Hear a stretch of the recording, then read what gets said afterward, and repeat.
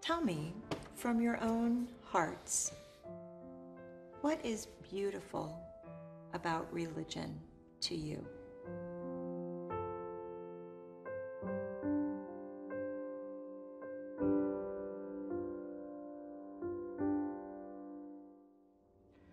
You know, we've always used the metaphor that religion is like a cup.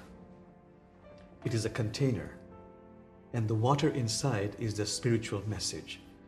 The message of every religion is exquisitely beautiful, but it needs that structure, it needs that container to hold it.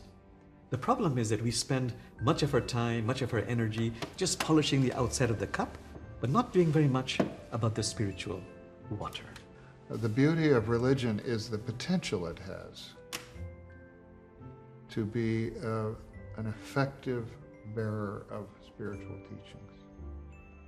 And in the case of our religious institutions, the purpose is to lead us to greater possibilities for healing by bringing us together, helping us to learn to cooperate, to recognize the oneness that brings us together and that affirms our own worth in ways that money, power, and other things can't even approach.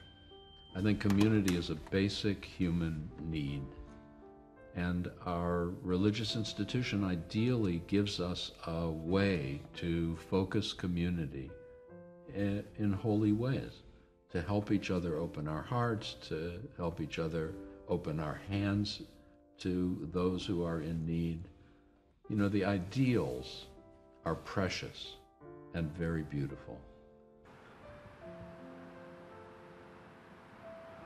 The word God for us, for so many of us, I think still points to something that we develop as children.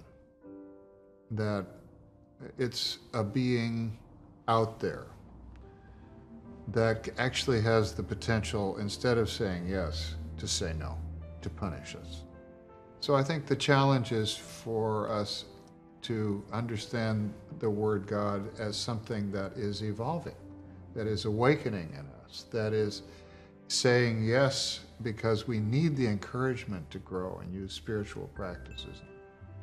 For me, my sense of God has really come from this practice since childhood on meditating on verses of the Quran. The verse that really, you might say, splashes in my heart is something called Hadith Qudsi. It's a verse that came to the Prophet Muhammad, peace be upon him, in a dream.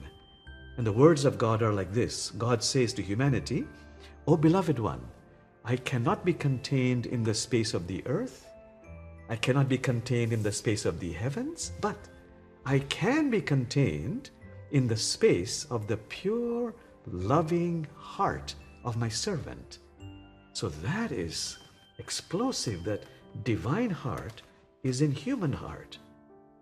And between human heart and divine heart just lie levels upon levels upon levels of self-realization.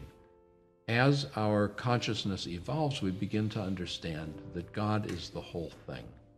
There's a line in Deuteronomy that says, "The absolute transcendent one awakens within each one of us." And that's all there is. There is nothing else except for that presence, except for that being, except for that energy. We are that energy made manifest on this planet with the consciousness we carry. So that these are the hands of God, and this is the mouth of God, and we all are wearing the face of God. And our task is to translate the incredible compassion and love of the universe to support each other, to support our planet, to grow ourselves.